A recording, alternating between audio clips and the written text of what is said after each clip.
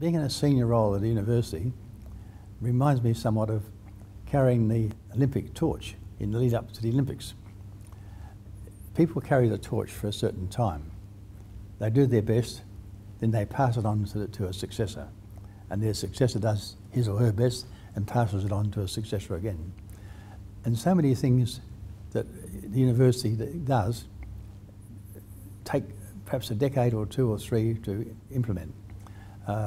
For example, I was very proud of the fact that we introduced a medical degree at Charles Darwin University, but that started well before my time with Flinders University introducing medical centres at Alice Springs and Katherine and Darwin. And then those centres grew into the idea of having a medical school.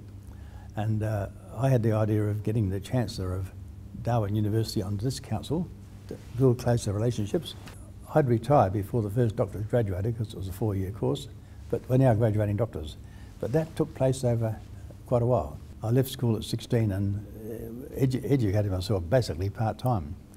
And then when I moved from the coal gas industry to the oil industry, I had to re-educate myself, moving from the oil industry into building materials and construction. I had to do a lot of study. And when I took on the role of Administrator of the City Council of Sydney, it was a quick learning experience there too. So I've always been recognised the importance of education, and that's one of the reasons I enjoyed being involved with the university. I can't recall, over the 8 years I was Chancellor, apart from one occasion when we were going to increase the student fees and the students voted against that because it was obviously their constituency they had to relate to. But almost every other decision the University Council arrived at was arrived at unanimously. Flinders had an engineering school. It wasn't expanding. It was in fact perhaps declining. And the management of the university put to council that it be closed down. I was disappointed at that recommendation, but I've been around long enough to know that a board of directors, which is what a council is, can't push something forward if the management of the organisation aren't fully supportive of it. So we reluctantly decided that the engineering school would close down.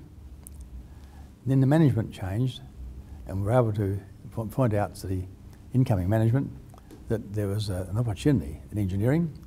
So it was reactivated, and today it's performing very well indeed. It's growing and expanding.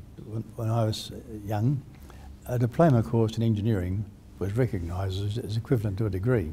Sydney University gave me an honorary doctorate in engineering, and so have University of South Australia and so have Flinders.